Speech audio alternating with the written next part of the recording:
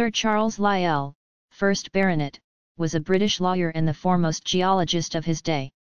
He is best known as the author of Principles of Geology, which popularized James Hutton's concepts of uniformitarianism, the idea that the Earth was shaped by the same processes still in operation today. Principles of Geology also challenged theories popularized by Georges Cuvier, which were the most accepted and circulated ideas about geology in England at the time. His scientific contributions included an explanation of earthquakes, the theory of gradual backed-up building of volcanoes, and in stratigraphy the division of the Tertiary period into the Pliocene, Miocene, and Eocene. He also coined the currently used names for geological eras, Paleozoic, Mesozoic and Cenozoic. He incorrectly conjectured that icebergs may be the emphasis behind the transport of glacial erratics, and that silto-loess deposits might have settled out of flood waters. Lyell was one of the first to believe that the world is older than 300 million years, on the basis of its geological anomalies. He was a close friend of Charles Darwin, and contributed significantly to Darwin's thinking on the processes involved in evolution. He helped to arrange the simultaneous publication in 1858 of papers by Darwin and Alfred Russel Wallace on natural selection, despite his personal religious qualms about the theory. He later published evidence from geology of the time man had existed on Earth. Biography. Lyell was born November 14, 1797 in Scotland, about 15 miles north of Dundee in Kinnordy, near Kirriemuir in Forfarshire, now Angus. He was the eldest of 10 children. Lyell's father, also named Charles Lyell, was a lawyer and botanist of minor repute. It was he who first exposed his son to the study of nature. The house place of his birth is located in the northwest of the central lowlands in the valley of the Highland Boundary Fault. Round the house, in the Rift Valley, is farmland, but within a short distance to the northwest, on the other side of the fault, are the Grampian Mountains in the Highlands.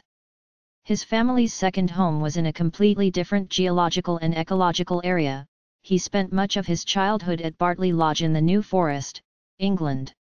Lyell entered Exeter College, Oxford, in 1816, and attended William Buckland's lectures. He graduated BA second class in Classics, December 1819, and MA 1821.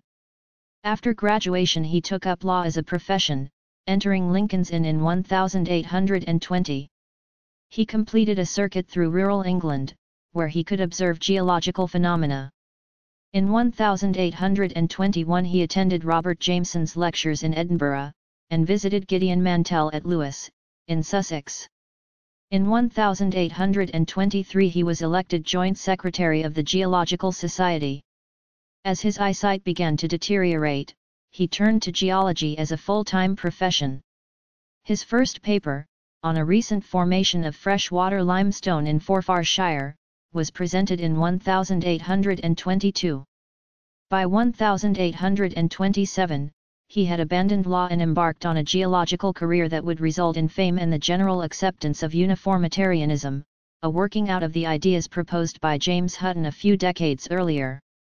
In 1832, Lyell married Mary Horner in Bonn, daughter of Leonard Horner, 1785–1864, also associated with the Geological Society of London. The new couple spent their honeymoon in Switzerland and Italy on a geological tour of the area. During the 1840s, Lyell traveled to the United States and Canada, and wrote 2 popular travel and geology books, Travels in North America, 1845, and A Second Visit to the United States, 1849. After the Great Chicago Fire, Lyell was one of the first to donate books to help found the Chicago Public Library. In 1866, he was elected a foreign member of the Royal Swedish Academy of Sciences. Lyell's wife died in 1873, and 2 years later, in 1875, Lyell himself died as he was revising the 12th edition of Principles. He is buried in Westminster Abbey. Lyell was knighted, Kt. in 1848, and later, in 1864, made a baronet, BT, which is an hereditary honor. He was awarded the Copley Medal of the Royal Society in 1858 and the Wollaston Medal of the Geological Society in 1866. Mount Lyell, the highest peak in Yosemite National Park, is named after him. The crater Lyell on the Moon and a crater on Mars were named in his honor. Mount Lyell in western Tasmania, Australia, located in a profitable mining area, bears Lyell's name, and the Lyell Range in northwest Western Australia is named for him as well.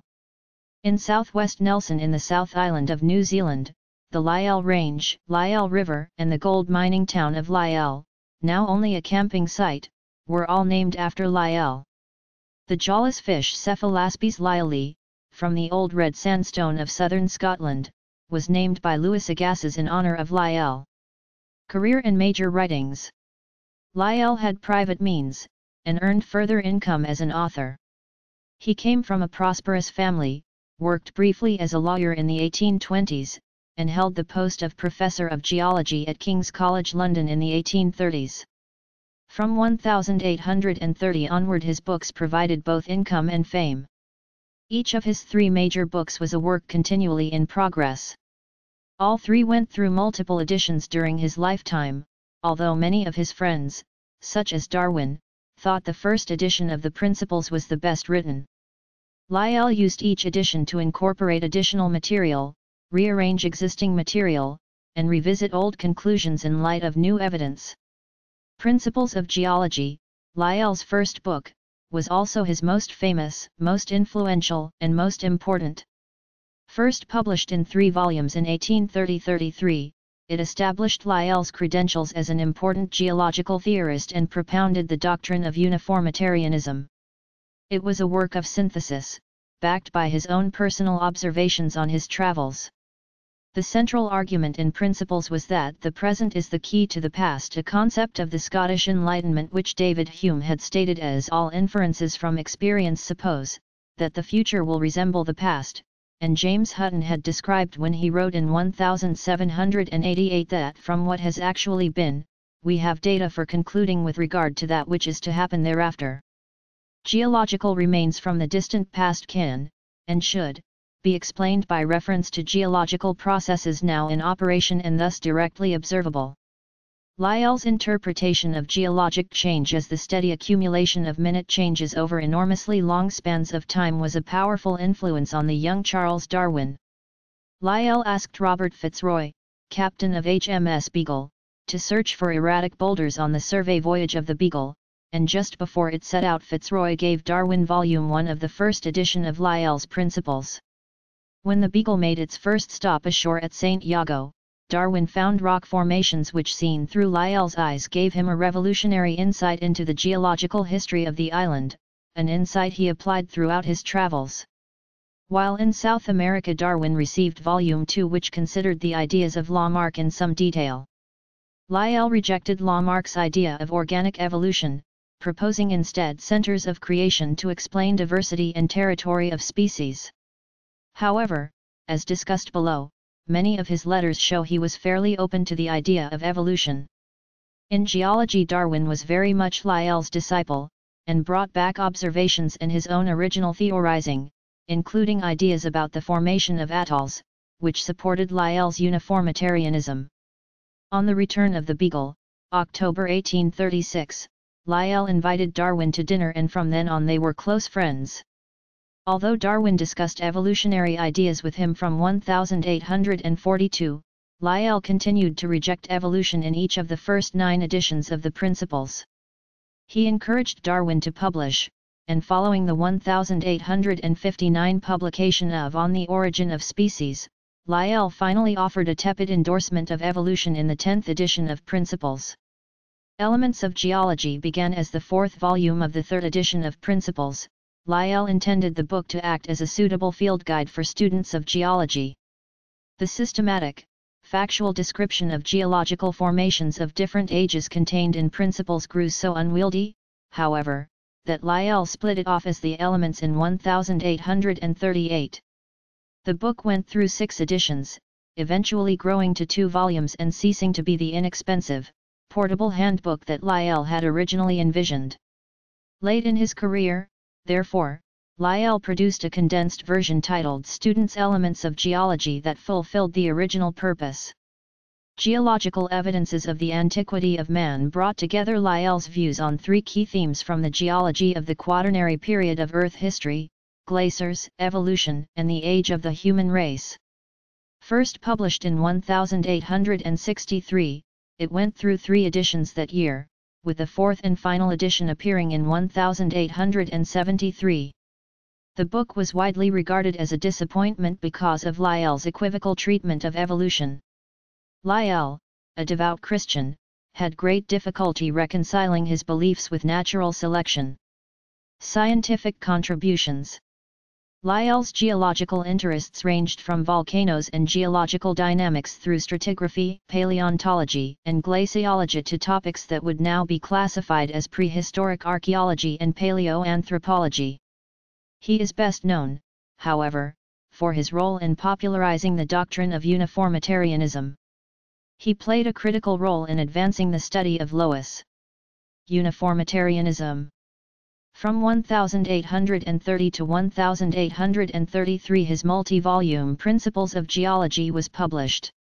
The work's subtitle was an attempt to explain the former changes of the Earth's surface by reference to causes now in operation, and this explains Lyell's impact on science. He drew his explanations from field studies conducted directly before he went to work on the founding geology text. He was, along with the earlier John Playfair, the major advocate of James Hutton's idea of uniformitarianism, that the Earth was shaped entirely by slow-moving forces still in operation today, acting over a very long period of time. This was in contrast to catastrophism, a geologic idea of abrupt changes, which had been adapted in England to support belief in Noah's flood. Describing the importance of uniformitarianism on contemporary geology, Lyell wrote, "Never was there a doctrine more calculated to foster indolence, and to blunt the keen edge of curiosity, than this assumption of the discordance between the former and the existing causes of change. The student was taught to despond from the first. Geology, it was affirmed, could never arise to the rank of an exact science. With catastrophism we see the ancient spirit of speculation revived, and a desire manifestly shown to cut, rather than patiently untie, the Gordian knot." Sir Charles Lyell, Principles of Geology, 1854 edition, p.196, quoted by Stephen Jay Gould. Lyell saw himself as the spiritual savior of geology, freeing the science from the old dispensation of Moses. The two terms, uniformitarianism and catastrophism, were both coined by William Whewell. In 1866 R. Grove suggested the simpler term continuity for Lyell's view, but the old terms persisted. In various revised editions, 12 in all, through 1872, Principles of Geology was the most influential geological work in the middle of the 19th century, and did much to put geology on a modern footing. For his efforts he was knighted in 1848, then made a baronet in 1864. Geological Surveys. Lyell noted the economic advantages that geological surveys could provide, citing their felicity in mineral-rich countries and provinces. Modern surveys, like the U.S. Geological Survey, map and exhibit the natural resources within the country. So, in endorsing surveys, as well as advancing the study of geology, Lyell helped to forward the business of modern extractive industries, such as the coal and oil industry. Volcanoes and geological dynamics. Before the work of Lyell, phenomena such as earthquakes were understood by the destruction that they brought. One of the contributions that Lyell made in Principles was to explain the cause of earthquakes.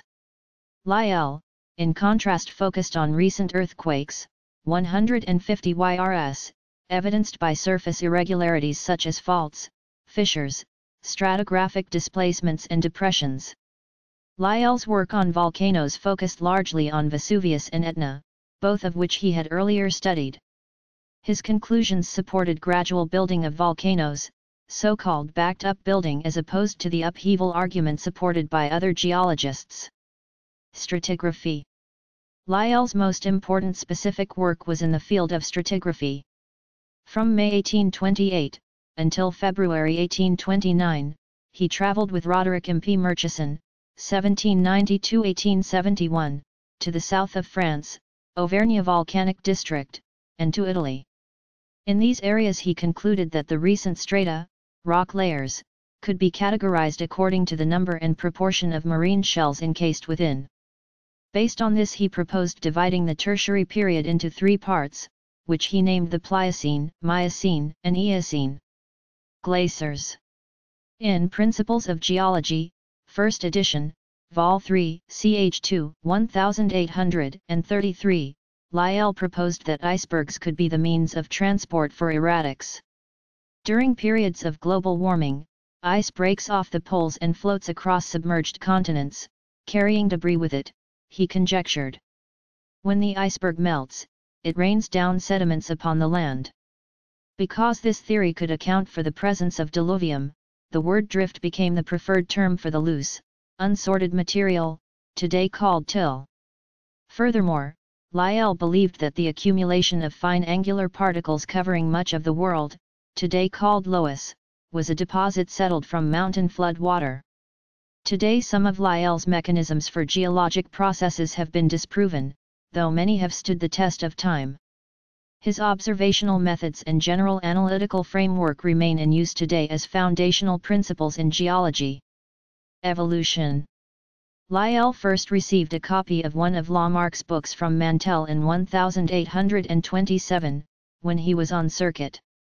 He thanked Mantell in a letter which includes this enthusiastic passage. I devoured Lamarck, his theories delighted me. I am glad that he has been courageous enough and logical enough to admit that his argument, if pushed as far as it must go, if worth anything, would prove that men may have come from the orang-outang. But after all, what changes species may really undergo? That the earth is quite as old as he supposes, has long been my creed. In the second volume of the first edition of Principles, Lyell explicitly rejected the mechanism of Lamarck on the transmutation of species, and was doubtful whether species were mutable. However, privately, in letters, he was more open to the possibility of evolution. If I had stated, the possibility of the introduction or origination of fresh species being a natural, in contradistinction to a miraculous process, I should have raised a host of prejudices against me, which are unfortunately opposed at every step to any philosopher who attempts to address the public on these mysterious subjects. This letter makes it clear that his equivocation on evolution was, at least at first, a deliberate tactic. As a result of his letters and, no doubt, personal conversations, Huxley and Haeckel were convinced that, at the time he wrote Principles, he believed new species had arisen by natural methods. Both Whewell and Sedgwick wrote worried letters to him about this. During the Beagle Survey expedition from 1831 to 1836, Darwin read Lyell's Principles as they were published, and made geological findings supporting Lyell's ideas. On return, he became a close personal friend, and Lyell was one of the first scientists to support On the Origin of Species, though he did not subscribe to all its contents. Lyell was also a friend of Darwin's closest colleagues, Hooker and Huxley, but unlike them he struggled to square his religious beliefs with evolution. This inner struggle has been much commented on. He had particular difficulty in believing in natural selection as the main motive force in evolution. Lyell and Hooker were instrumental in arranging the peaceful CO publication of the Theory of Natural Selection by Darwin and Alfred Russel Wallace in 1858. Each had arrived at the theory independently. Lyell's data on stratigraphy were important because Darwin thought that populations of an organism changed slowly, requiring geologic time. Although Lyell did not publicly accept evolution, descent with modification, at the time of writing the Principles, after the Darwin-Wallace papers and the origin, Lyell wrote in his notebook. 3 May 1860, Mr. Darwin has written a work which will constitute an era in geology and natural history to show that, the descendants of common parents may become in the course of ages so unlike each other as to be entitled to rank as a distinct species, from each other or from some of their progenitors. Lyell's acceptance of natural selection, Darwin's proposed mechanism for evolution, was equivocal, and came in the 10th edition of Principles. The Antiquity of Man, published in early February 1863, just before Huxley's Man's Place in Nature, drew these comments from Darwin to Huxley. I am fearfully disappointed at Lyell's excessive caution, and the book is a mere digest. Quite strong remarks. No doubt Darwin resented Lyell's repeated suggestion that he owed a lot to Lamarck, whom he, Darwin, had always specifically rejected. Darwin's daughter Henrietta, Etty, wrote to her father, "Is it fair that Lyell always calls your theory a modification of Lamarck's?" In other respects, Antiquity was a success. It sold well, and it shattered the tacit agreement that mankind should be the sole preserve of theologians and historians. But when Lyell wrote that it remained a profound mystery how the huge gulf between man and beast could be bridged, Darwin wrote, "Oh," in the margin of his copy.